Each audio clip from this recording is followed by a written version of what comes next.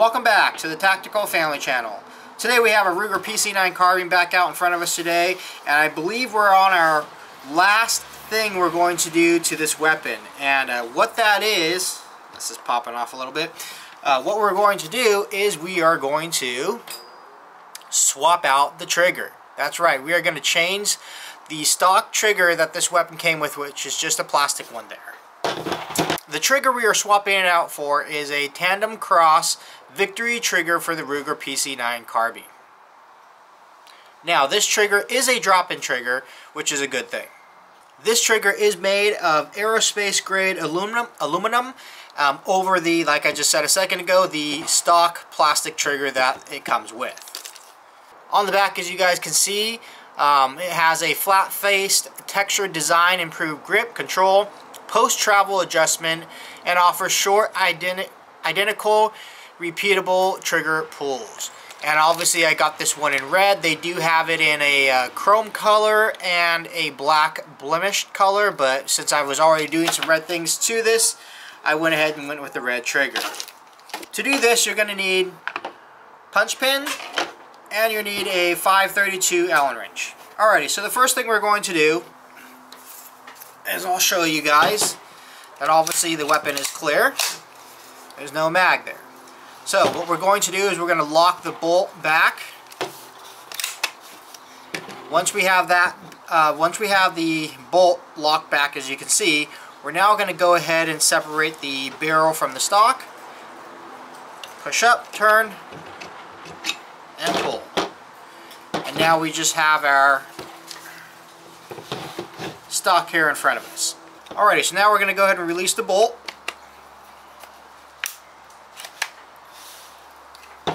And now we're going to use our Allen wrench to remove the takedown screws here.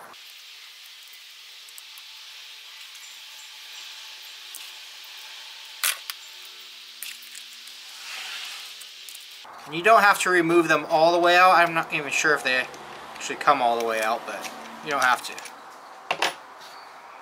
And now we're going to go ahead and separate the receiver from the stock.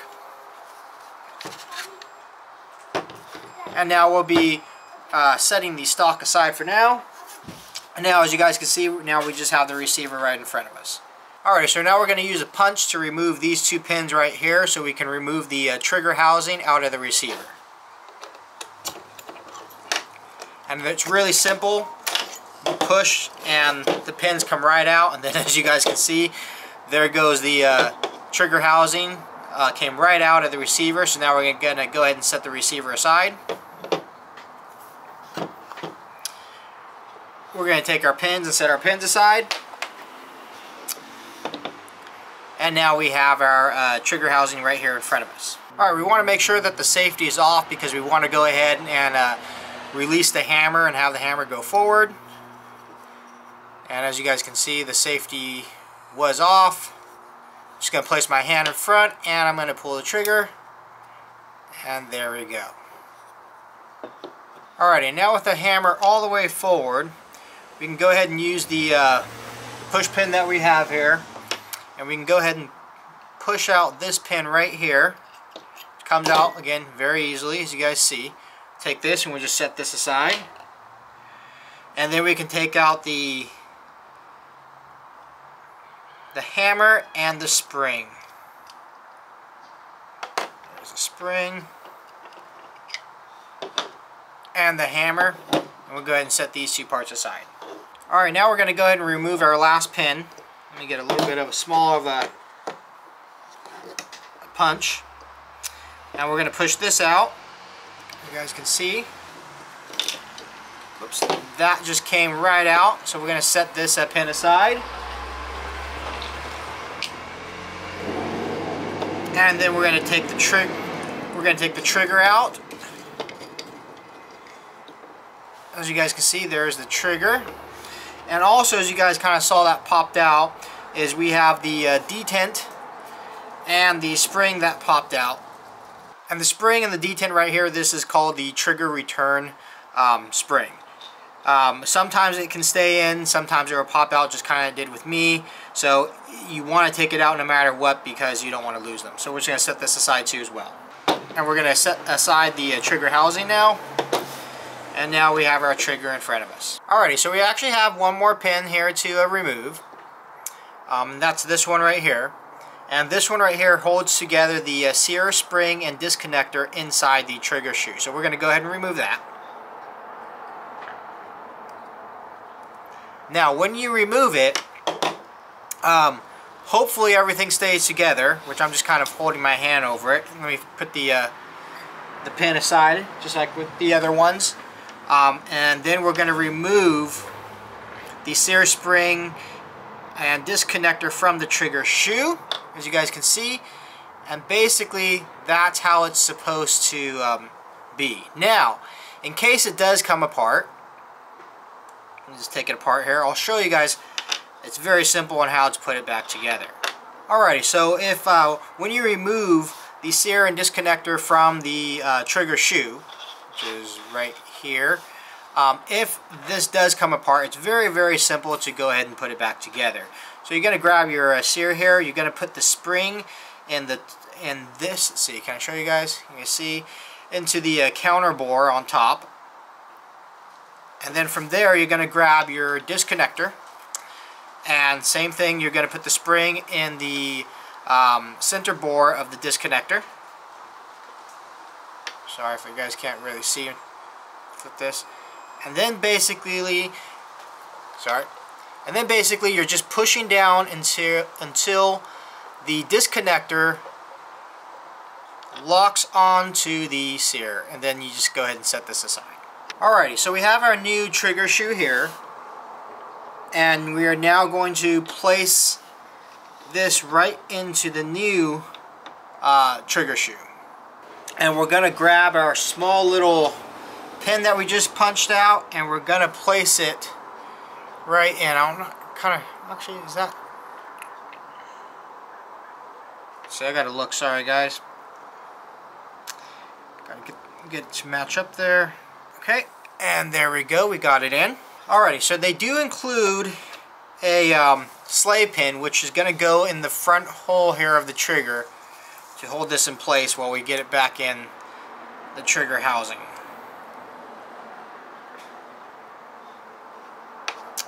Very simple, win it nice and easy.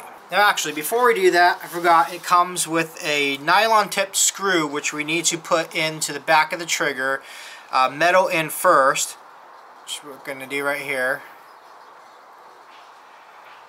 And this is for the post-travel adjustment. So we're going to go ahead and you want to screw this all the way down for right now.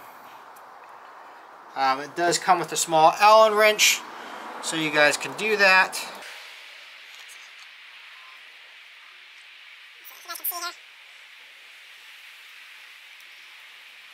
That's good enough. It's about all the way. Alright, so now we're going to get our trigger housing here back. Move this little Allen wrench.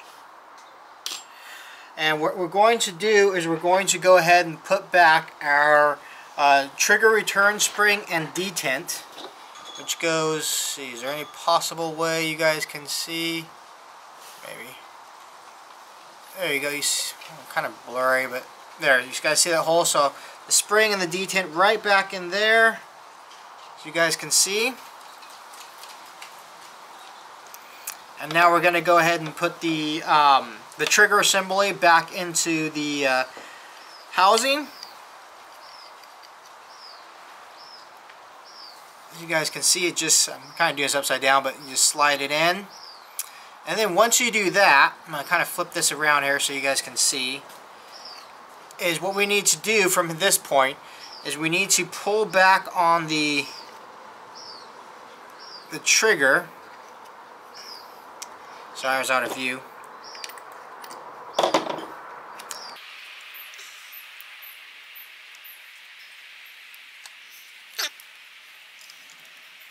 There we go. Just wasn't pushed down all the way. So this needs to make sure that your trigger assembly is pushed down all the way into your trigger housing here. Sorry. And what we need to do is we need to get it pushed back all the way so that we can align the sleigh pin in the hole on the trigger housing. Just had it.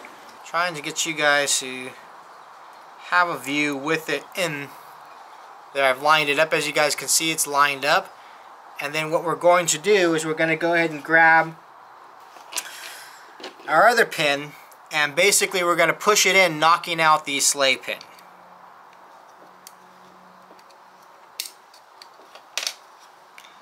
There we go. We have that now in place, and the sleigh pin has come out. Hopefully that was a good viewing. I apologize, did the best I can. I have the camera zoomed in. I'm trying to do it so you guys can see everything. But as you guys can see, now we have the trigger assembly back in the trigger housing. Alright, so now we need to go ahead and we need to get our hammer back here. And we need to make sure that the slated faces towards the rear. As you guys can see, just flip that around here. So as you guys can see, and then we're going to go ahead and set this in the housing.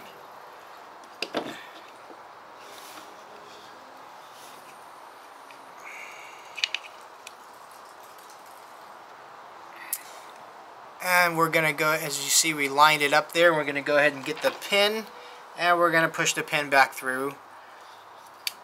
Let's see. Just like that. Alright, so with the hammer all the way forward, as you guys can see, we want to replace the mainspring here with the wide end down into, let's see if I can show you guys here, into this hole. Let's see, probably better. Basically the hole is right back there in the trigger housing. You guys can possibly see. Right there is where it's going to sit. So we're going to go ahead and place it in. And when you do that, this part right here, so the narrow end right here is going to go into the slotted part of the hammer. Just like that. And then basically you're going to want to pull back to confirm that it's actually working. And as you guys can see right there, the trigger locks, so that's good. I'm going to release that. As you guys can take a look here too as well, you can see that it is functioning the right way. And you want to do this probably a few times just to confirm that it is working. If you try and push this back and it gets stuck, there is a window right here on the trigger housing. You can use like a push pin to move the mainspring to get it to get right into the hole that it needs to be in. Alrighty, so since everything looks like it's working well, we're going to go ahead and cock the hammer back one more time. We're going to go ahead and grab our receiver here, and we're going to go ahead and let me actually come out a bit here, not forward, let's come out so I can get more in the picture here. Alright, so now we're going to go ahead and replace the trigger housing back into the receiver.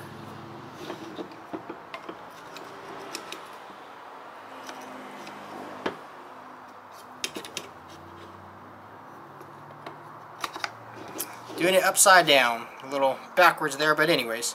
So there we go. And now once we have it back in, we're going to go ahead and replace the pins that we took out.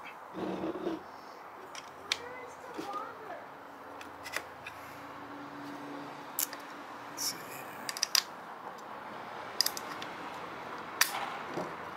There we go, we got one in. And we have two in. So now we have the trigger housing back into the receiver. And now we're going to go ahead and get the stock and put the receiver back into the stock.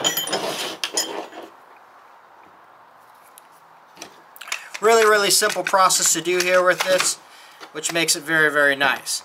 Now we're going to go ahead and we're going to tighten down the receiver screws, which one is behind the trigger guard, the other one is in front of the mag well, with our Allen wrench here.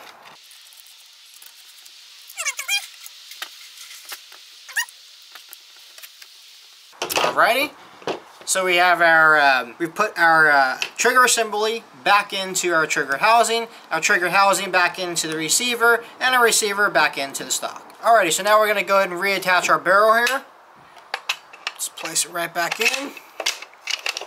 Close, there you go. Send the bolt home, as you guys can see. And we'll pull the trigger. And thus far, everything looks like it's functioning perfectly fine. Again, we're going to be taking this out here and obviously testing it. Huge difference in the trigger just by dry firing. I can feel it. A lot better, a lot nicer. And then at any time that you guys want to, with the included little mini Allen wrench, you can go ahead and you can adjust the screw right here. And basically what that would do is it will adjust the post travel for you if you desire to do that. You don't have to, but you can. And then that will be it for today, everybody. As you guys can see, we went ahead and we swapped out, which I think this might be the last thing we're doing to this weapon. I'm not sure what else I can do to it. So it might be the last thing, but we went ahead and we swapped out the original plastic stock trigger with the tandemkross PC9 Carbine Ruger. Alright, sorry about that. My battery in the camera died, so it went out there.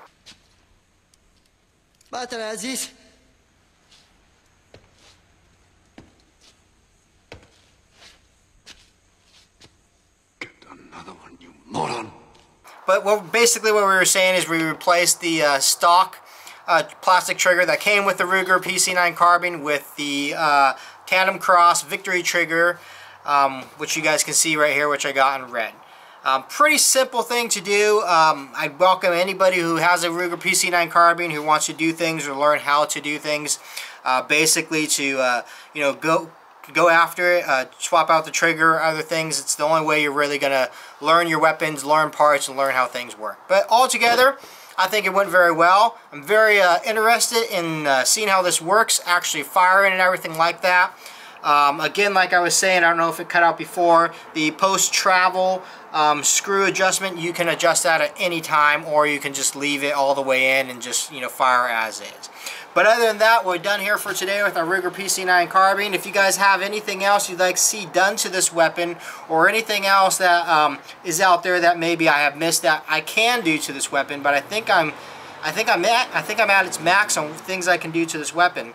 But feel free to leave stuff in the comments like that so I can pick up on it and then go ahead and maybe do some other things to it. Other than that, again, you guys, thank you for stopping by and checking out this video. Don't forget to hit that like and subscribe, and you guys have a good day.